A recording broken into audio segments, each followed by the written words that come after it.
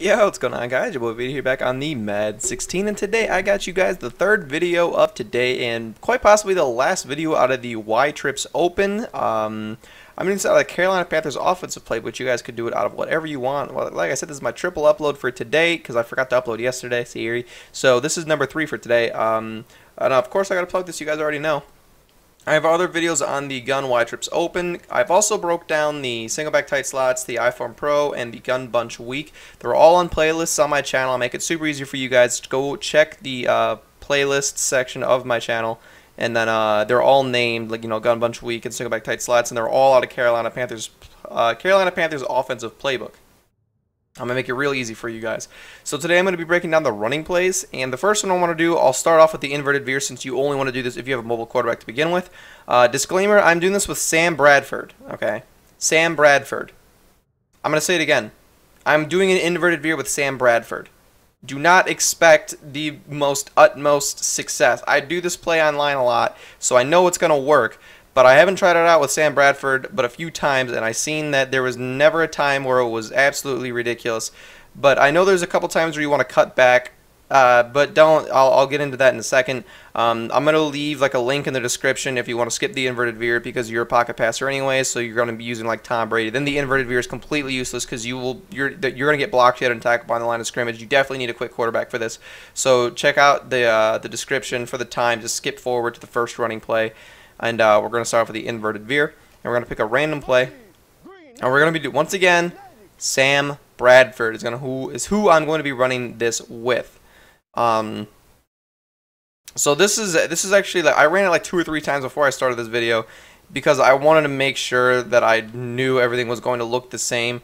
Basically, you're going to be reading either the right end or the right outside linebacker, whatever guy tells you to read, okay? You want to check this guy and see if he gets an outside release or an inside release. You're going to see this is going to be an outside release because he's going to run directly to the left to the outside.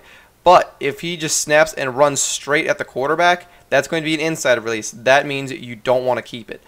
So if you want to keep the ball on a read option, you don't hit anything. If you want to hand it off, you hold the A button. So right there, you'd want to hold the A button to hand it off. But since we didn't want to hand it off, we didn't hold A because we want to keep it for ourselves. Because we're going to see he's going to get an outside release. So right there, we know he's got an outside release. He would have stepped to the inside if he was going after the quarterback. But since he stepped to the outside, he's going towards the running back. And the inverted veer is a little bit tricky to learn. So you definitely want to run it a few times in practice mode and get used to it. Even I don't run it perfectly every time. But whenever you have someone like Michael Vick, it's a lot easier to just run around him anyways. So we're going to have to hold it ourselves. And we're going to be able to... you're going to see we're going to be able to just easily chug it right up the middle for a nice few yards. And if we had Vic, that's definitely a house call. But because we are using Sam Bradford, we're not going to be able to get it anywhere. Actually, I don't want to run it this way. I want to run it the other way because that's the way I'm comfortable with. I know that sounds weird, but sometimes you're just more comfortable making reads on the right side. And I haven't made a read in practice mode to the left side, so we're going to keep it to that side. Boom, just like that. So you see the R that's the guy we want to read. So we're going to snap the ball. We're going to see if he's going to get an outside release. So we're going to hold onto it with the quarterback. And holy crap, he is slow. So I'm going to pause it and show you guys what I mean again. And what factors into this is play action. The higher the play action on the quarterback, then they're going to go for the running back. So if you're using someone with horrible play action, they're probably going to go after the quarterback most of the time. But they can also... where you pass commit where you hit LT or L2, there's also an option to play quarterback in the read option. I think it's L2 or L2 or LT and the A button or the X button, one of the two. One of them's to go after the running back, one of them's to go after the halfback. But see right there, we're going to see that the guy that had an R above his name is going to release to the outside, so that means he's going after the running back. So we're not going to hold A, we're going to keep it ourselves, and we're going to be able to grab a few yards. If we had Vic, we might be able to house call that because this is a very high risk but high reward play. And you're going to notice that a lot in these run plays. There are definitely some ones that you could just run no problem where there's not really much of a risk, but a lot of them are a high risk, high reward, and I'll do my best to explain it to you guys. So this is going to be goal line. I definitely wouldn't run this on the goal line, but we're going to snap the ball, outside release, we're going to hold on to it, and you're going to see that time it kind of got sketchy. It looked like he was going after the running back, or it was going to look like he was going after the quarterback, but I can assure you anytime he gets an outside release like that, he might stand there for a second, but he's always going to go up to the running back. So you're going to see he's going to release to the outside, so we're going to hold on to it with Sam Bradford. We're going to see he's going to cut back. but he's still going to go after the running back. So anytime they get that outside release, they're not going for your quarterback. Snap the ball. This time he's going to get an outside release again, so we're going to hold on to it with Bradford, and I'm going to just run right into the lineman. Bradford doesn't really have the best agility, and I feel like I'm making a lot of excuses, but I swear to God, it's so much easier with a quick quarterback. Snap the ball. Going to get an outside release. We're going to hold on to it with Bradford, and there wasn't really much to run there. Like I feel like I keep saying this, but if I had Vic, I definitely would be able to get something going. With this, I would highly suggest audibling out of the play if you ever see 3 people stacked up over there. Anytime you're in a read option ever, I always suggest that you just audible out of it if it's looking anything like that. So we're just going to snap the ball anyways. He's going to get an outside release, so we're going to hold on to it with Bradford. And, of course, this is why you want to audible out of it. You're going to see Bradford, there was a huge hole to run up, but Bradford ends up getting tackled behind the line of scrimmage because no one touched the guy in the far left. You're going to see that no one touched the guy in the far left, leaving him wide open to just take down Bradford. But if you have someone fast, you might be able to just outrun them. I noticed that a lot. That's what I was talking about with Vic, where it doesn't really matter if you make a bad read if you have a fast quarterback in this play, because if I have Vic, I'm going to be able to just run straight past this guy right up that hole with Vic. I'm going to be able to burn him. Let's run the play a few more times. Of course, goal line. He gets an outside release. We're just going to hold on to it with Bradford, and number 76 just whiffed on that block. I might have been able to house call that even with slow-ass Bradford, but he whiffed on the block. Snap the ball. He's going to get an outside release again. Man, I wish I could show you guys what an inside release looks like. I'm going to run the play one more time, and then I'm going to edit it. I'm going to edit out, and then I'm going to keep running it until I get where he gets an inside release so that I could show you guys what it looks. Oh, no, it wouldn't let me. No, that was it. God damn it. What is wrong with this game? Fuck, but that was it. You guys could clearly see he had an inside release. I was holding the shit out of the A button, but Bradford just didn't want to do it. God damn it. God damn it, man. I was holding. Maybe I held it too early. I don't know. But I definitely held on to it. You're going to see that's what the inside release looks like. He clearly is running right towards the quarterback as a point to where he just runs to the outside. You see right to the inside instead of right to the outside. So that's how you tell whether you want to hand that off or not. We definitely want to hand that. Fucking Bradford, you definitely want to hand that off there. I swear on all things that are holy, I was holding the A button. You don't want to tap it, you want to hold it.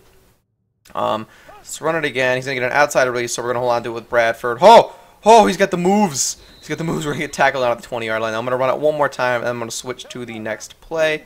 See if we can... Oh, inside release. God fucking damn it, Bradford. What are you... Don't run this with Sam Bradford, because he won't hand the ball off.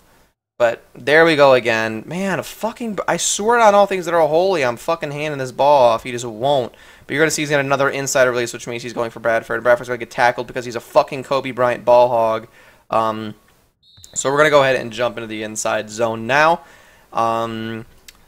So once again, back to the Y Trips Open. We're going to be running inside zone, and I want to welcome the guy who skipped all the people that skipped the inverted veer. So let's start off with inside zone. I'm going to pick a random play, and if you guys don't know about inside zone is about that life. This is just the most overpowered running play. Last year it was the halfback counter on a shotgun. This year it's inside zone. So when you snap the ball, you can take it to the outside, you can go up the middle, or you can even cut it back and go to the right side. This looks like we're going to have to run to the left, so we're going to snap the ball, and we are going to have to hit the edge. He's going to get a nice block shot. We're going to be able to double juke back towards the inside, spin him out. We're not going to be able to spin cycle him. But I'm going to do my best to explain how I read the field on inside zones. So I'm going to see that the right side is stacked, which means if I run this up the middle, actually I might have been able to run that up the middle, but I'm going to take it to the outside. I'm going to see he's going to block shed. So I'm not going to be able to run around anyone. Like if I run around the edge, I'm going to be forced out of bounds. So that means I'm going to juke to the inside with double juke. Double juking is just, you're not going to lose as much momentum, and you're going to be able to cut faster if you double juke to reverse field. So what I like to double juke, you just want to, this time we're double juking to the right. So we want to hit left on the right stick to put our left foot down, and then right on the right stick in rapid succession. So just left and then right on the stick really fast. The left puts your left foot down, and then right makes you juke off your right foot, and then we're going to be able to turn upfield just like that. And if it were the other way around, we'd hit right on the right. If we want to juke to the left, basically, you'd hit right then left. So right to put your right foot down, left to juke off to your left foot. So I'm going to run it a few times. So this time we might want to reverse the field. We're going to snap the ball, and we are going to want to reverse the field. We're going to be able to pick up that lead block, and this is what I'm talking about, where inside zone, it's very, very low risk and almost always a high reward. Inside zone is definitely the go-to running play this year. So what I was reading is I'm looking at this right here, and this is non-base aligned. I don't know what this is. Probably some man coverage or something it's looking like. But we're going to see when we snap the ball, there's no one on the right side to begin with. You can see the left side is clearly the stack side. But we snap the ball, and everyone's pretty much anchored on the left side, but there is no one on the right. So we're just going to be able to reverse fields and run to the right. And if he holds onto that block, then you're in a one-on-one situation with that safety up there. And all you want to do is just wait, which you'd actually want to cut more to the right side, and then you just double juke to the inside. It's that simple, and you're going to be able to beat that strong safety, that free safety, literally every single time. So this time looks like we're going to have to cut to the edge, and that's exactly what we're going to do. We're going to snap the ball, cut to the edge, double juke to the inside, and we're going to get a nice few amount of yards. There's never really a risk. It's kind of hard to lose yards in inside zone this year because it's just that ridiculous. This time we're going to go right up the middle. We're going to double juke. Usually I like to spin there. That way you're just not going to take a big hit. But you never want to sprint whenever you first get the ball in inside zone, because as soon as you start sprinting, your guy is going to put his momentum towards whichever way you're sprinting, which means it's going to be hard to cut the other way, because you're going to see his momentum whenever you hand this ball off is to go straight ahead. But we don't want to go straight ahead. You probably could, but I don't trust running backs that don't have really good agility and really good ball carrier vision to be able to hit that hole without tripping over anyone. So I go towards the biggest hole almost all the time, unless I'm like in mutt with my actual really good running back. So we want to cut upfield. So we want to just we would snap the ball, and then we're just going to point the stick in the direction of the hole. And whenever they're running clearly in the direction of the hole, then we're going to hit the sprint button in RT or R2. And it's that simple. That's how we want to do it. We don't want to sprint right out the gate, or else we're not going to be able to cut to the right side of the field. So we're going to snap it. We're going to be able to cut to the outside, juke to the inside, and get down to the 20-yard line. The inside zone is definitely the best run play this year. Definitely this time we're going to run it right up the middle, and we're going to end up chucking forward. But inside zones are definitely better off with a quicker running back. And a lot of people will use like trucking running backs, and that's fine if you just want to push forward. But if you want to be able to cut and reverse fields and be able to hit the hole before block shits happen and all that good stuff, you definitely want to have someone quick. And since you're in shotgun, it's a lot harder to take a big hit when you're in shotgun, I noticed, especially this year, because you're able to just get down and run around people. Because in shotgun, you have more room to work with in the backfield whenever you get the handoff, so it's a lot easier to avoid a big hit, in my personal opinion, and I think that that's just true altogether. So let's go ahead and jump into the next running play. And this one's going to be, is it halfback off tackle?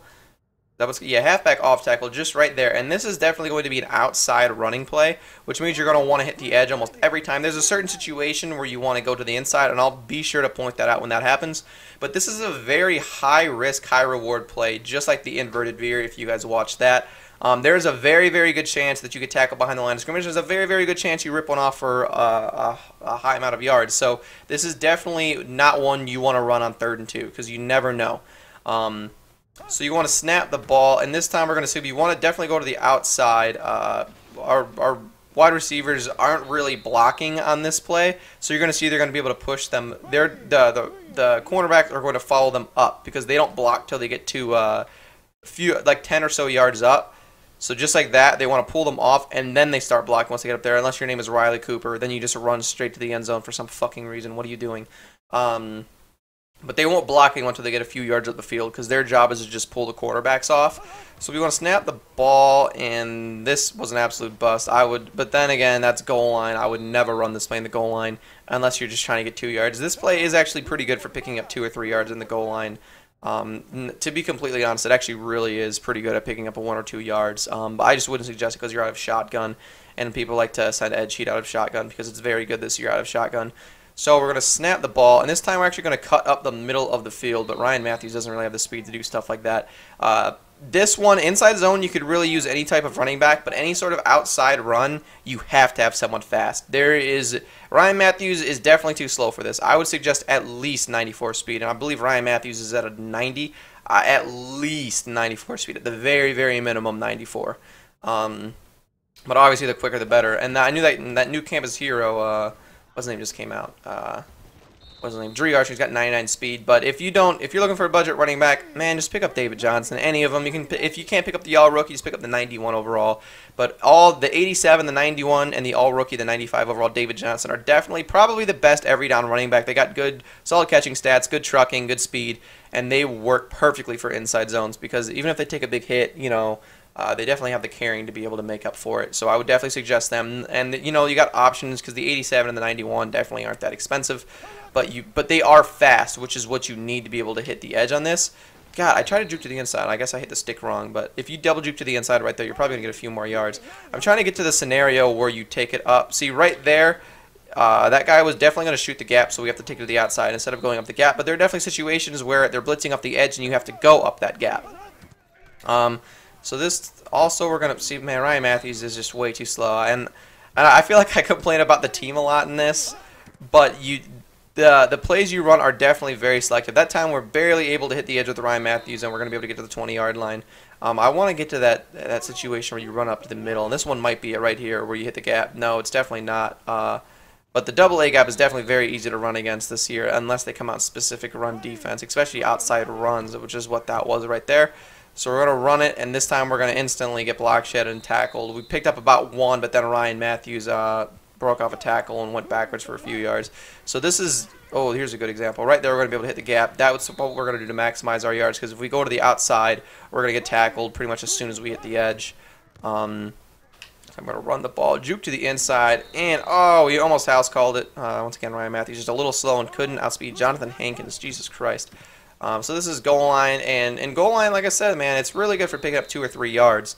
And a lot of times, if people are in quarters defense, I'm actually going to show you guys what I mean. God, Ryan Matthews, go the fuck, you idiot, just go down, for the love of God. And I'm going to show you guys what this looks like, because this does actually work pretty well in quarters. And I'm going to show you guys what I mean, where you definitely don't want to run it to the outside against quarters. There's definitely an opportunity to juke to the middle. So let's just come out in quarters, cover 3 drop, why not? So we're going to run the ball, and this time we're going to cut up the middle of the field. And God, Ryan Matthews has absolutely no ball carrier vision, so he's just going to run into everyone. He's not going to actually like find a hole. So this is the only time, like really in quarters, is where you want to cut this up the middle of the field, because everyone stays home. So cutting up the middle of the field is never a really like a good idea on plays like this.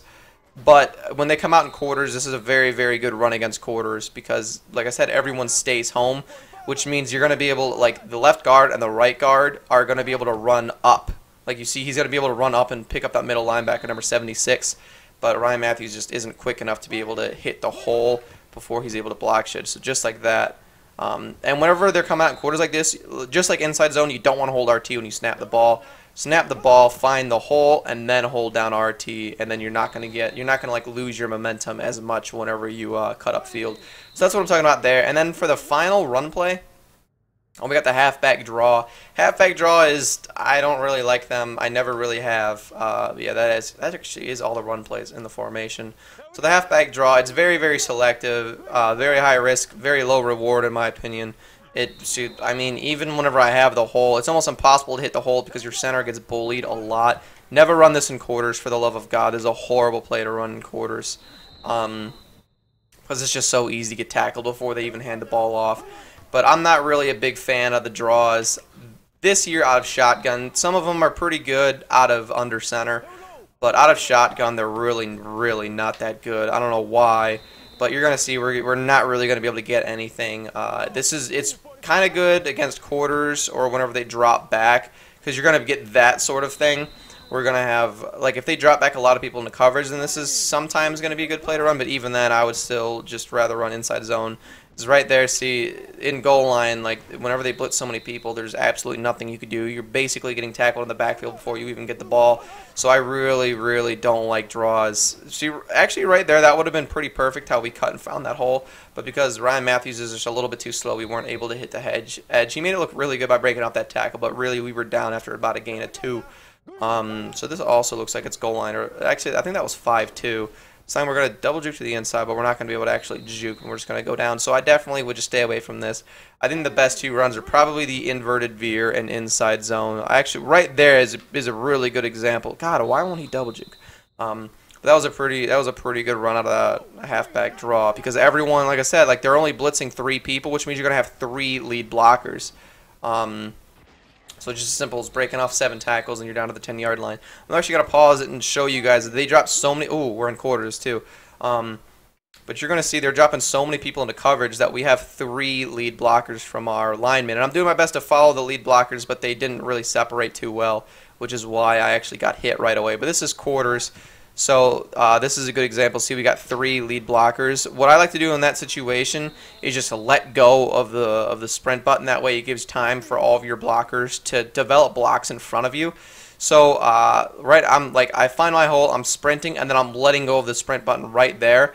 That way I'm not going to trip too much on everyone, and I'm going to be able to just hit the holes correctly and be able to let my blocks develop in front of me, which is why Le'Veon Bell is very, very good at finding holes and everything, because he's not the fastest guy in the world, but he uses that to his advantage, and he's able to let blocks develop in front of him.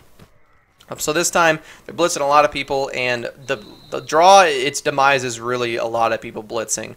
Anytime people blitz a lot and you're running a draw, you're pretty much fucked, especially whenever you have Ryan Matthews spinning the wrong way off of his blockers.